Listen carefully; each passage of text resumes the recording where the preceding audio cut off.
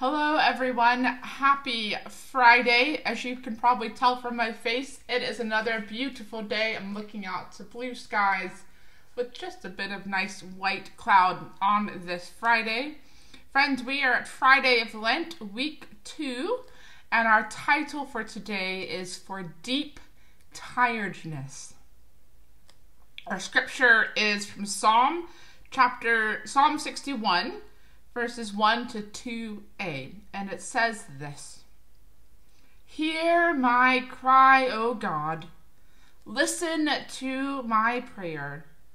From the ends of the earth I call to you.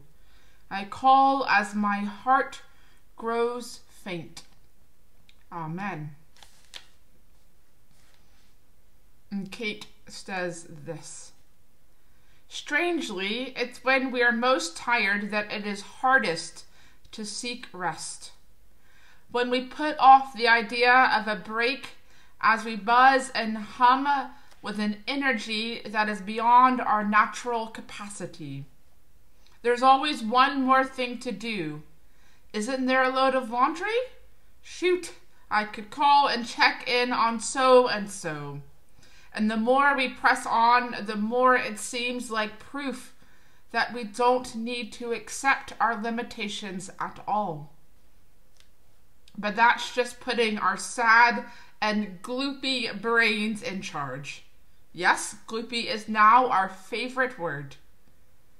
We do not need to be propelled by a fight or flight existence. Or if we are, we must imagine it as a season and continue to ask for more and more help as we get our bearings. Because you, my dear, are not bionic. So let's bless all those tired bones. God of shelter, clear a place of sacred rest, for my strength is failing. Shelter me from every fear, real or imagined. Slow my hummingbird heart. Steer each coming storm away from this quiet place, where tucked into your arms I am hidden in your love.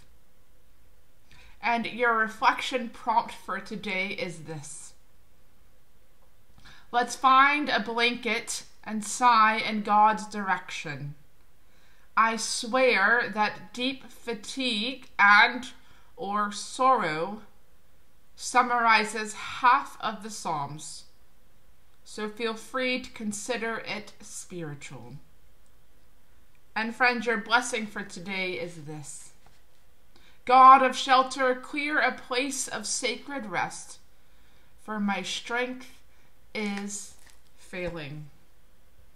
All right, friends, I hope that you have a beautiful, terrible Friday, and I will see you here tomorrow morning. Take care. Bye.